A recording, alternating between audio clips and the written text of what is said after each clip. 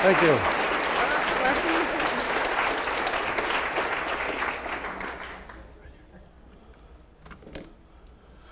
Well, thank you. It's a pleasure to be here. This is a place that's near and dear to my heart. The actual title of my talk this evening is a little bit different, perhaps the program, a little enticing. The Promise of Stem Cells, the Emperor's New Clothes. The real work that I'm going to be talking about actually has been done here at CSU in Nicole Earhart's lab. Megan's here, Steve Withrow, this old guy sitting here.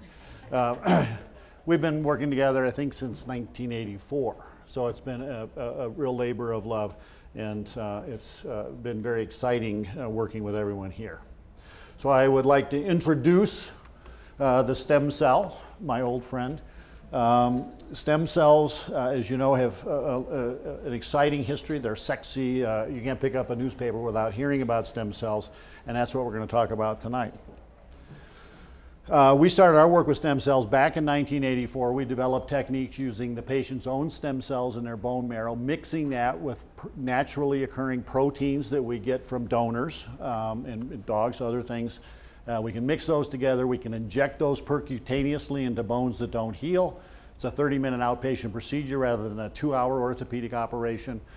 Just as successful in many cases, and we're able to grow bone and get bones to heal. So this was my introduction into this whole idea that there's cells in your body that don't know what they're going to do, but if you give them the right signal, they'll figure it out. So the promise of stem cells, you know, really the headlines, it's just, I mean, they're, you know, crime, disease, everything's going to go away because stem cells are on the horizon. Deafness, cure your heart, cure AIDS, Parkinson's, sickle cell, diabetes, your joints. We'll be out of business, orthopedic surgeons are going to be out of business because of stem cells. And this is just a potential list. The only one I worried about was this hair thing, but I would also submit that actually none of these things have really come to fruition yet. And that's one of the issues with these promises. The hype for not only this medical issue, but many, as you know. How many times have you picked up the newspaper and says, cure for cancer, you know, this and that. And it's really an issue in our society, especially in the United States. And it's been well described. Gartner, it's called the Gartner hype cycle, which I think is fascinating. So, you know, it's announced, we've got this new technology, and everybody goes absolutely crazy, and all of these expectations, we're going to cure cancer, AIDS, all this stuff, but then people actually try to do it, and all of a sudden they go, oh man, this is hard. And then you end up here and you say, oh, what did we get ourselves into? And then we go on and go up and onward. I would submit that the stem cell area is about here. We've learned pretty quickly what we can't do, but also very quickly now we really are learning what we can do and what the possibilities are. And I would submit that many of you are going to be involved in that, and it's really very exciting. So now we're going to talk about the real part of stem cells, the things we can actually do today, and then we'll get into the future a little bit. So what can we do today, this idea of regenerative medicine? Now you may know about orthopedic surgeons. We are not renowned for being the smartest people in the world. We're very good with our hands, and we're carpenters. So you get into the stem cell and chemistry and all, you say, where do stem cells come from? And I have pretty firm feelings about this. A lot of the stem cell research in the past, as you know, has come from embryonic tissue. I will submit also, without going into great detail, we don't really need to do this very much anymore. Why? Because we've learned how to take more mature cells that are still stem cells. We can even reverse engineer them and turn them into embryonic cells without having to use embryonic cells. In the work that we're doing now, and most labs actually are going away from embryonic stem cells. So where do they come from? Well, in your body, dogs, animals, most stem cells come either from bone marrow, okay, bone marrow derived stem cells, or, believe it or not, adipose tissue, fat, which seems to be pretty prevalent, especially in this country. But there's two sources of that as well. There's your own body, okay? You can take your own fat or your own marrow and get stem cells from that. But really the best source and the most widely used source now is from a donor. So that at Allosource, you saw Allosource. Allosource is a not-for-profit tissue processor here in Colorado. It's the world's largest provider of stem cells. It's also the world's largest provider of skin for burns and live skin and fresh joints and all these things we do.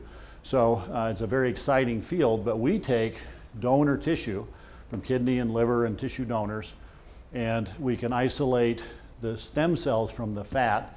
And believe it or not, there's much more stem cell tissue and fat than bone marrow or any other tissue. And we're able to engineer those cells. So that's kind of important. So now what really are stem cells? The best analogy that I've found, and I've had kids, stem cells are like teenagers sitting on the couch in front of the television. They don't have a clue what they're supposed to do. But they have huge potential, huge potential. But the secret is, and the most important thing about stem cell research isn't the stem cells themselves, it's the signal. It's the signal to turn this person into a CPA, or this person into a lawyer, or this person into a veterinarian. And that's the hard part. In your own lives, think of how you got where you are and all those signals and all that environment and all that stuff. That's really the secret of stem cells. It's not the stem cells themselves, it's the signal. And that's why it's so hard. It's not easy. So here's just a little diagram. Very simple, and you look at this and say, oh, well, you just need this little thing here to turn a stem cell into a bone cell. Well, it's a little oversimplified. There's at least 100 other proteins and cofactors that are needed to even head this direction. And it's all got to be there at the right proportion, right concentration, and at the right time, or it doesn't work. And again, thinking about raising kids and doing all, you say, well, how in the world are they going to, it's that complicated, it really is. But the nice thing about stem cells, if they do get the right signal, it really does work. And most of the work that we've done has to do with bone regeneration. And that, again, all this work has generally been done here at CSU, because with bone, you need cells, you need a scaffolding, and you need this signaling. And we use naturally occurring signals that occur in the bone itself, all these proteins that we can combine together. The cells see that signal, use the bone for scaffolding, and voila, you have bone. And this is work that has been very successful and is used today. This is a scanning photo micrograph up here. You see stem cells sticking to bone. They stick naturally to bone, demineralized bone. The proteins are active, and in fact, then they start growing, and they start growing to the point where they actually grow bone.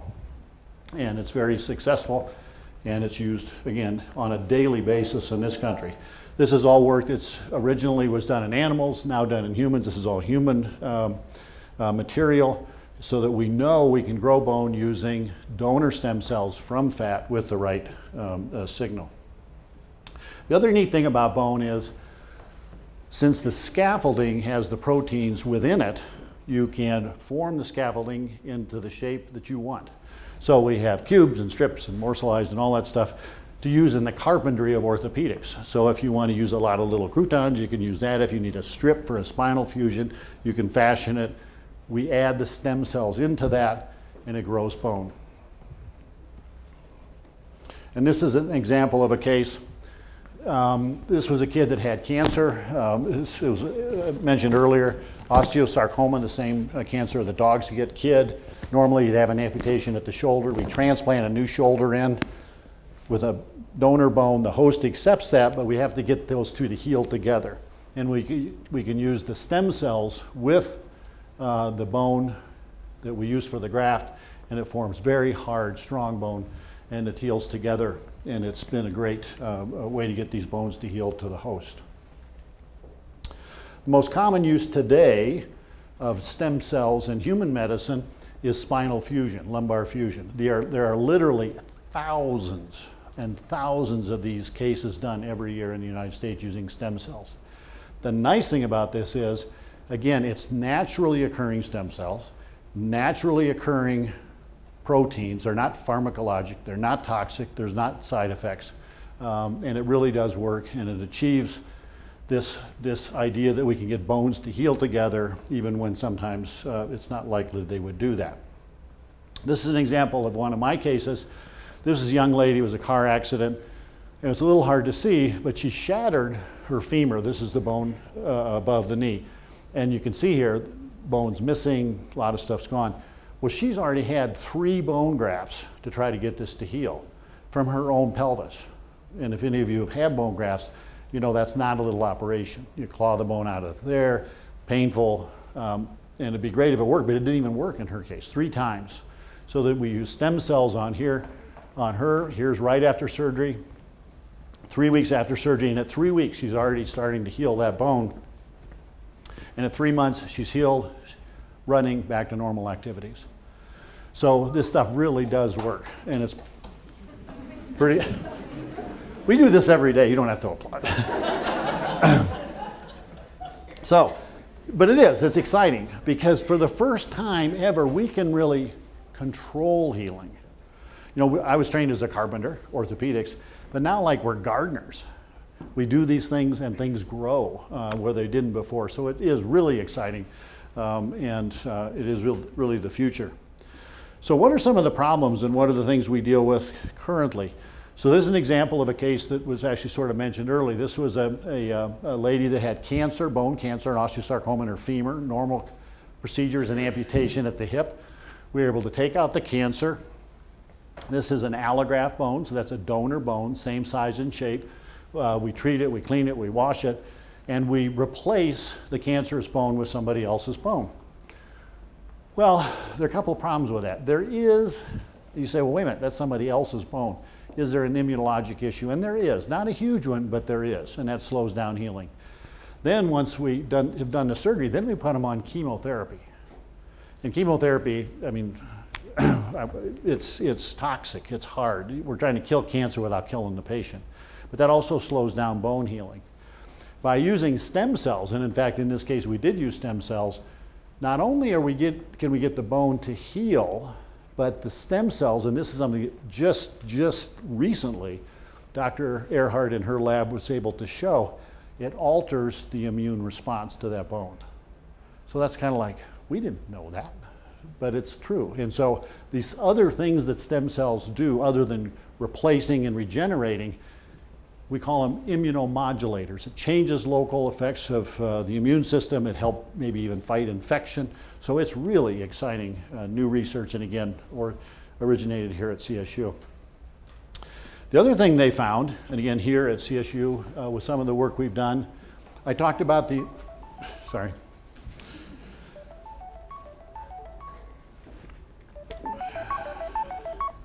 I'm on call, sorry. I talked about the environment. So we talked about proteins in the environment, that's sort of in the fluid environment. But the other thing we've learned, something as simple as the surface upon which the cells grow can influence what the cells become. And so depending on what surface we grow those cells on, we can turn them into bone cells without having to use all of those complex signals. It's just the surface alone that can do that. So that's really exciting because that simplifies things dramatically. So by altering the surface of the bone or the allograft or something else, that should really help in some of the things that we do. One of the largest problems we currently have in orthopedics is replacing joints and bones with metal. And I mean, there's going to be 1 million joint replacements this year in the United States. But the problem is occasionally it's a bad deal. And this is a lady, her whole pelvis has dissolved, literally, in reaction to the metal and the inflammation and things. We've tried for years to get these metal objects to actually stick and grow into bone, but it really hasn't been very successful. Then come stem cells and nanotechnology and the surface work that we do. And it's a combination of the surface and the cells and whatever we want to deliver, whether it's drugs or antibiotics, and then the prosthesis itself. So this nanotechnology, these are titanium microtubules, and they're like the diameter, here's the diameter of one cell, okay? So we can actually put cells within those tubules, and those stem cells then grow into the bone, And very intimately then the bone grows into the prosthesis and it's dead. I mean, it's stuck there, it's part of the bone, and it becomes like a bio-implant, almost like a cyborg sort of thing. So that's really exciting, and we have all the proof to go with that. And again, that's all work that's done here at CSU. So, there's some subtle things in life, and there's some not so subtle things. In the business that we do a lot of weird trauma. Somebody gets their arms or legs cut off, we're the ones that put it back on. And there's a lot of damage done. And one of the problems with this is the bone, again, it's carpentry, we can replace the bone, all that stuff. But the blood vessels are difficult to replace. You can use their own blood vessels. We have cadaver blood vessels, they clot quickly. So this idea that the plumbing in your body and how we replace that has always been an enigma. So we've now started a cooperative adventure, if you will, with a company from the East Coast, and they have now figured out how to use human stem cells from donors, and we put it in a bioreactor, and it's a tube filled with fluid, just like blood, and it's got a pump, so it's pumping just like a heart would, and there is a tube of a biodegradable scaffold. We put the stem cells in there, and the stem cells grow on the scaffold, and they literally make a blood vessel. And it's a normal blood vessel because of the mechanical and all the other things we do. The biodegradable part dissolves away. So what we're left with then is a blood vessel, any diameter that we would like to make it, any length we would like to make it, to replace human blood vessels. And this is now in FDA human trials here in the United States. So for cardiac surgery, peripheral vascular surgery, access to dialysis, this is going to be the new thing we think, and it's all because of stem cells. So, in closing, stem cells really have the potential to be anything they want to be. So, the parental stem cell advice, you can be anything you want to be. But if you don't remember anything that I've said, just remember the teenagers on the couch. Because that's it. This is exactly what it's like. And we can take it so far, but it's all you in this room and the other room. You're the ones that have to figure out the signals and the systems and the bioreactors to have those stem cells do the work, to make what we need to regenerate, to replace almost anything, but it's the signal. And that's the exciting part of this. And it's something that you should all be excited about. So thank you for your attention.